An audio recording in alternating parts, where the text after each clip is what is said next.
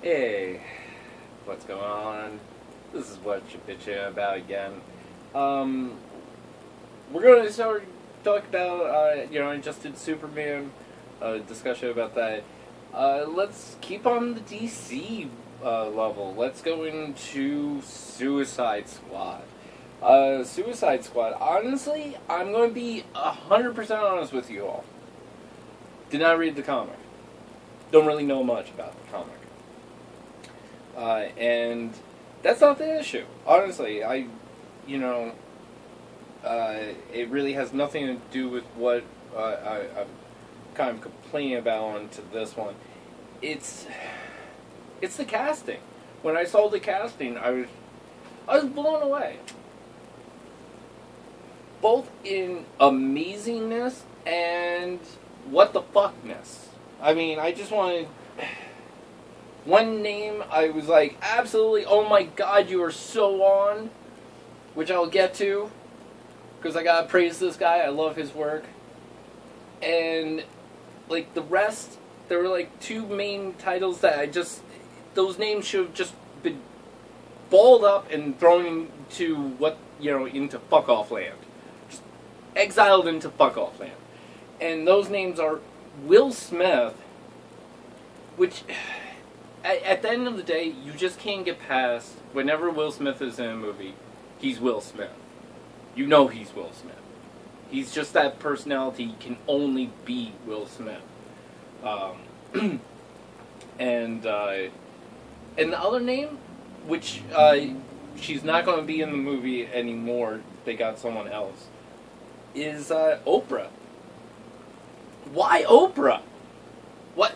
I don't take the name Oprah and comic books and go, yeah, that totally sounds like a brilliant idea. Yeah, cast that person. Absolutely cast her. Yeah, it's a great idea. No, don't cast her. Fuck Oprah. She doesn't need any more money. She doesn't need any of this, like, comic book movie money that's going on around. It's just like... It boggles my mind. Hollywood, you could do such good things and you could do such shitty things. And this is like some of the biggest shitball stuff that you could come up with. Actually, there's one more, but I'll leave that for another video. And that's a doozy. But doing something totally right in this, Jared Leto as the Joker. I couldn't think of anyone better for to proceed from Batman 2. Heath Ledger,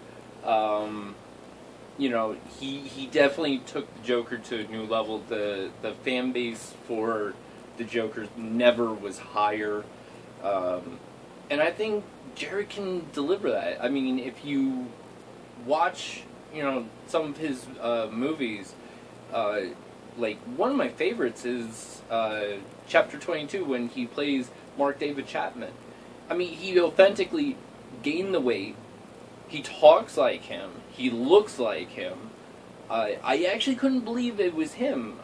Dallas Buyers Club is another huge, amazing transformation. I forget the name of this one. I think it's like Zero Man or something like that. Where it's like weird time travel-ish type. It's very bizarre, this movie. Look it up. He plays at one point a very, very old version of himself, and I really thought that they cast this guy in the 90s that was just about to keel over. It was that convincing. He's absolutely amazing in it. And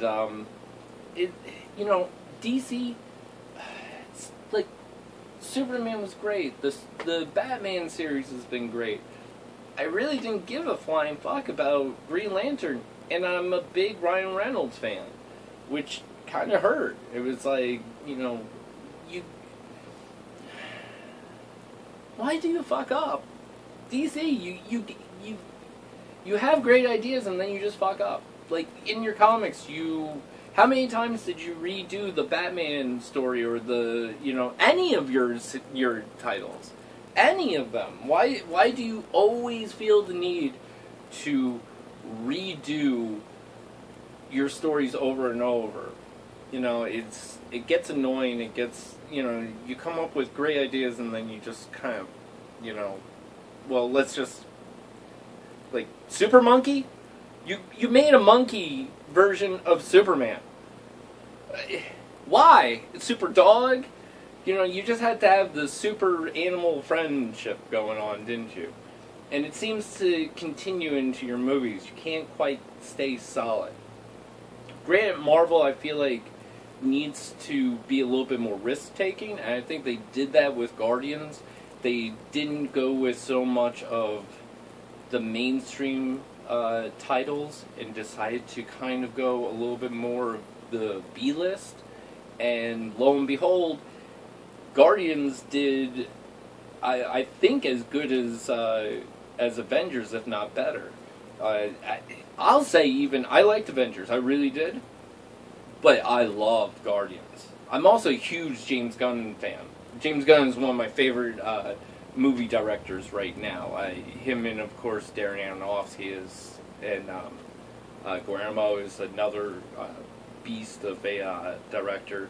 All three of these guys are just master craftsmen when it comes to making movies.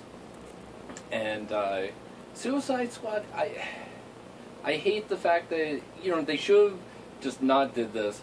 They should have just thrown, definitely casted Jared into the Joker role, but I think that it should be a part of the Batman Superman, universe or movie series that's coming. And another thing, Affleck, I got your back, man. I got your back. I don't care what the haters are saying.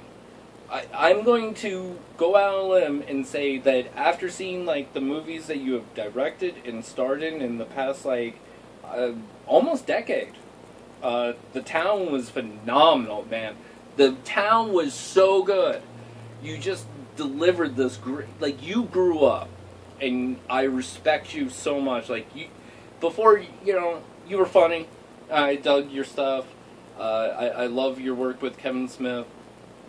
But you grew up, your brother grew up, you are an amazing actor and you are an amazing director, and like I said, I don't care what the haters say, my money's on you, man. My money's on you. You are going to be even better than, what was his name? I don't even give a shit. The guy from American Psycho. Wow, I'm just brain farting here.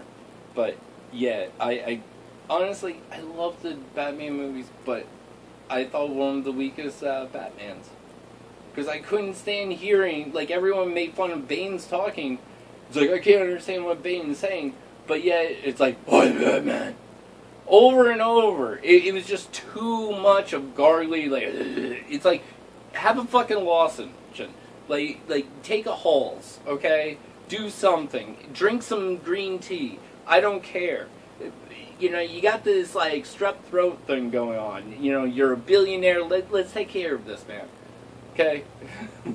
Like, I thought that actually, Michael Keaton was one of the best,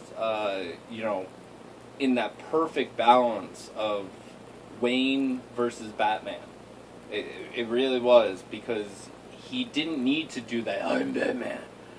It's like, which is just, to disguise the boy, it was just lame. I felt like he did, he was supposed to be equal to the Joker, and they're both insane, but insane in a evil way and insane in a good way. And I thought that, especially after you see, like, Beetlejuice and stuff like that, and how crazy Michael Keaton gets, that was probably the height of the Wayne. But yeah, Affleck, my money's on you. I think that Leto, my money's on you too, man.